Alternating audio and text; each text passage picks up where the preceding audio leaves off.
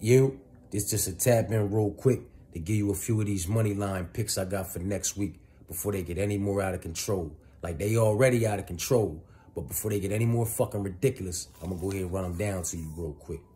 I got Rozzy Buff at -320 against Dumas. In my personal opinion, Rozzy Buff's gonna be like around -500, 600 come next week.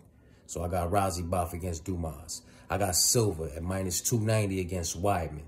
In my personal opinion, he's going to be -3 something, 4 something come next week. So I got Silva -290 against Weidman. I got Algio at -200 against Nelson. Algio probably be sitting at -284, 290, maybe 3 something come next week, in my personal opinion. I got Luke at -160 against Buckley. Luke will probably be sitting in the 184, 190, maybe -210 come next week. Again, in my personal opinion. You know what I mean? And then for my dog, I got Andre Petrowski at +164 right now. You understand what I'm saying to you? He's stronger than Malkoun everywhere. So, in my personal opinion, it's Andre Petrowski all day, every day, even on Sunday. You heard me?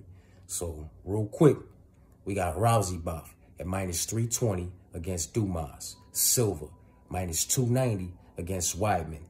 Algio, -200 against Nelson. Luque, -160 against Buckley, and Petrowski at +164 against Malkoun. That's what I'm doing next week, man. You can run with it or run away from it. Choice is yours.